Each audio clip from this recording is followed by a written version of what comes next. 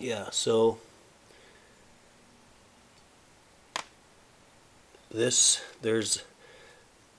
an outer case just like this that goes on this side to close it, and this outer case is what spins, so this spindle will actually be fixed, and then the fan blades will be mounted on this outer case.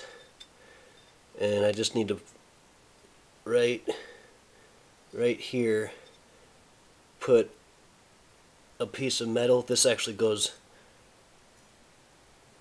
this scoots in more, but either way I just need to put a metal band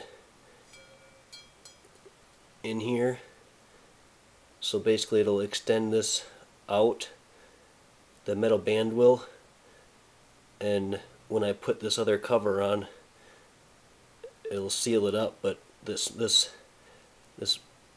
gap is a half an inch, but once I put that metal ring around here it'll take up maybe 2 or 3/16 of an inch, and then that's what I'll be gluing my magnet to that band right here. And then once that's done I can seal it up.